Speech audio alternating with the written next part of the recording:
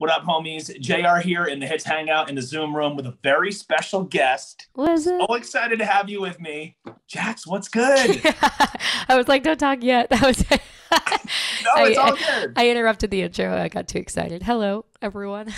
This is so cool. We have so much to talk about. We have a huge smash single, Victoria's Secret, and we have you coming out here to the Mile High City, to Denver, Colorado, to perform for our ceremonious tree lighting. You know, I am like so excited for this, mainly because right around this time of year, ever since I moved to LA, which is about 6 years ago, I get really depressed because they do all the weird fake snow and the season. It's just like still 90 degrees out here. It's super weird. I feel like I'm in some sort of weird simulation or something. And I grew up in New York, and I grew up feeling that like crisp fall approaching winter weather.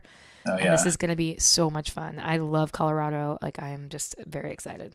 Yeah, we'll definitely have some real snow for you. That's for sure. There's when I think of Jax, there's one thing that pops out into my mind, and it's from babysitter to Billboard powerhouse. What a headline. Isn't that kind of crazy though? The ironic part about it is that I'm more of a babysitter now than I ever was. because like people now look at me like a babysitter. So when they come over with their kids and we do a little collaboration, they're like, all right, well, here's my kids. See ya. And then she like leave for like, I'm like, okay, bye. You're like the most on-demand like babysitter in the market now. You know, I actually, you know, I thought about opening up a charity, like a babysitter charity, where I can like do internships with kids and send them out into people that really need help with their kids, you know. That would be beautiful. I don't know. That's the really rough draft. You heard it here, folks. No, it was a little girl that you were babysitting for that you ultimately wrote Victoria's Secret kind of for, to like back her up. Is that the story? Yeah, so Chelsea is her name is. She's we have a little babysitter series on my TikTok where it's like, this is the girl I babysit. Hi, I'm Chelsea. And then she says something with profanities and I yell at her. And that's pretty much our relationship in general. I started babysitting her before the pandemic. And then TikTok happened and we started doing TikToks together because she wanted to prove to her friends that her babysitter was a TikToker. Yeah. So she came, we had a rough day, and she was telling me that she was going through something with her body, and her friend, somebody said something to her and it made her cry. And it just drove me kind of insane. And it was like a light bulb moment that I needed to stop that in its tracks before it got to a point where now I'm 26 and I spent all these years not being kind to myself, and I look in the mirror and going through all kinds of dysmorphia and eating disorders. And I needed to make sure that Chelsea wasn't in that same place as she got older.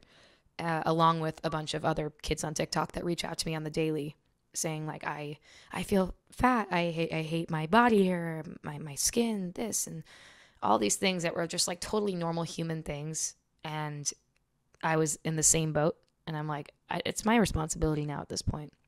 I have a following. So I wrote a song, and here we are. It's unbelievable. Very strange times. That's so freaking cool. That's so cool how you can take such a personal, such a private, such like a, you know, such a situation like that, and you can turn it into this like rock girl anthem. Well, it's funny, like it didn't start like a rock girl anthem because it was so personal, and because it was a painful topic. I always wanted to write about it. Like I had the concept Victoria's Secret in my notes for years. Really? Yeah, I tried to write it and couldn't. And then that time came up and I was like, all right, now's the time. And it's not for me, it's for her, and it's for the kids her age. I randomly have all these followers on TikTok. I got to do something with it, right? But I didn't feel like I was in a place to preach, because I'm not. Between us and the world now, I'm not in a place to preach. I have good days and bad days. But I think like the coolest part about posting something as a songwriter, and people will take it and make their own stories out of it and relate to it in their own ways. That is like, you did your job as a writer. You know, you told your own story, and people connected to it. And that's like a miracle in the songwriting world, right? So I'm beyond grateful. But it started as a ballad. It wasn't like, wow. I was like, oh, I'm going to write this. Let's write how I feel. And then I'm like, God, I wish somebody would have told me. And I started looking at the lyrics and visual, and I'm like, wait a second, I am not sad. I am mad. I am like, this is not going to be a ballad. This needs to be like a sarcastic song that makes fun of all this crap that we were fed growing up. So hopefully it is that way. Yeah, we're spinning it hard here on Hits. The song sounds so good. Guys. I cannot wait to hear it at the tree lighting in Castle Rock this Saturday. Can't believe this. I'm trying to wrap my head around what kind of show can the Mile High expect from JAX? You know, like I think like for the first time in my life, everything's coming really full circle about where my roots came from, right? So like obviously my TikToks is a little more theatrical and a little goofier, and I grew up in theater, but I also grew up, a huge chunk of my life was like Warped Tour, pop punk, early 2000s, you know, all those things that I really love, right? I'm out here in my Simple Plan hoodie right now. I love Simple Plan. I thought they gave this to me. You're so way lucky. Cooler. I'm not gonna lie. I'm like, I'm never watching this. No, I my set's like a combination of all the things, especially when I have a band with me. But a lot of it's just me on piano, being goofy and improvising with the audience. Sometimes I'll write a song for someone in the audience, you know, if somebody has a story out, that's a cool one to tell, and I can rhyme quick enough on my feet. Yeah. And then, so it's like half TikTok set up, like half Jax's living room, and then half all the things I dreamed of, just being with a band and headbanging and having a good time. So it's a little bit of everything, and it's 100,000% me for the first time ever. So it's really, really cool. I'm excited. I love that. We are definitely looking forward to it. I'm getting phone calls, I'm getting tweets, really? I'm getting DMs. Oh my gosh, are you kidding me? Of course. I wish we had some names here. We should throw out some names. Yeah. Shout outs. It's like I had a girl call my show, and she said, I'm leaving my vacation early in Florida so I can come see JAX. Straight up. Whoa. Her name, what's her name? Oh my gosh. Well, anonymous that has a name. I'm sorry we can't remember. It's on the tip of our tongues right now, but Thank you for leaving your vacation. I hope I get to meet you and hug you in person. We'll find you. I feel like we need to find this person. We do, and I will find her name. I'm gonna dig back through. I gotta give her a big hug because I don't think it would take a lot to get me to leave a vacation. So right, yeah. I feel like I gotta put on the show and I gotta give her my all now. No, you will. One of the things that you brought up real quick was TikTok, and I know that's when I first was introduced to you. I remember I was doing radio in Nashville, and I came across your cover or your parody version of Driver's License. And I played that on the air because I just thought it was so funny. And now I remember you did that. Do you really? Yeah, because you were it was like one of the first press coverages I got of a TikTok I did. And I was like, this is so crazy. This is on the radio, like, and they're playing it on their morning drive. Like, this is, I totally remember that. I sent it to my mom. It made the family group chat. I made the family group chat. I need that on a t-shirt. Mainly because my parents were like all bothered that they were like, we don't sound like this. Shut Stop making fun of us. I'm like, look, you're on the radio. That's so funny. And now to be full circle, chatting with you here, about to meet you on Saturday. I'm really looking forward to it. Do you have any final words for Denver, Colorado, for the Mile High City? My final words are that I don't have an outfit planned quite yet. So if you guys want to help me on how, I don't know exactly what the weather is, but I know I'll have to be bundled, I'm sure. And I haven't worn a jacket, like a heavy jacket yet. So everyone give me advice on what to wear. Send me a DM because your girl needs help. I don't know if my Amazon shopping can cover this one. It won't make it in time. No, it won't. So please help. Send help. Quick. That is so cool. Now, before we wrap this up here, I want to ask you one thing. I love to do random word challenges on my TikTok. Whoa. And I'd love for JAX to challenge me to use a random word of your choosing on the air the next time I talk up Victoria's Secret.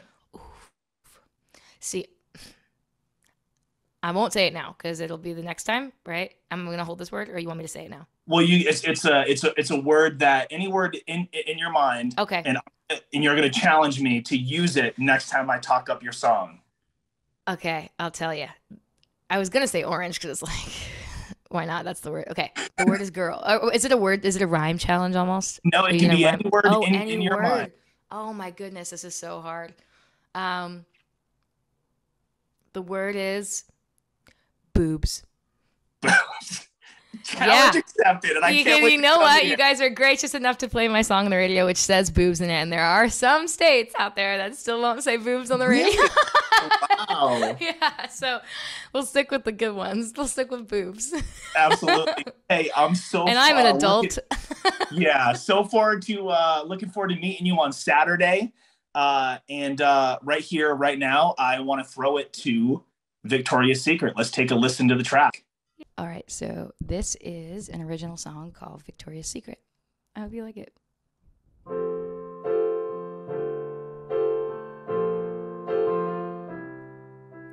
God, I wish somebody would have told me when I was younger that all bodies aren't the same. Photoshop itty-bitty models on magazine covers told me I was overweight. I stopped eating, what a bummer. Can't have carbs in a hot girl summer.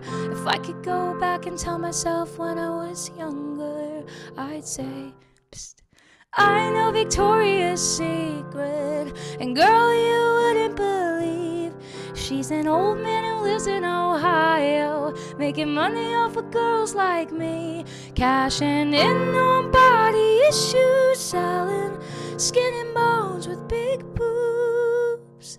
I know Victoria's Secret, she was made up by a dude. She was made up by a dude, a dude. Victoria was made up by a dude. I wish somebody would have told me that thighs of thunder meant normal human thighs. The freaking pressure I was under to lose my appetite and fight the cellulite with Hunger Games like every night. If I could go back and tell myself when I was younger, I'd say, hey dummy, I know Victoria's Secret, and girl, you wouldn't believe she's an old man who lives in Ohio, making money off of girls like me, cashing in on body issues, selling skin and bones with big boobs. I know Victoria's Secret, she was made up by a dude. Oh, she was made up by a dude, a dude. Victoria was made up by, I know Victoria's Secret, and girl, you wouldn't believe she's an old man who lives in Ohio, making money off of girls like me, cashing in on body issues, selling skin and bones with big boobs. I know Victoria's Secret. I know Victoria's Secret, and girl, you wouldn't believe she's an old man who lives in Ohio, making money off of girls like me, cashing in on body issues, selling skin and bones with big boobs. I know Victoria's Secret, she was never made for me.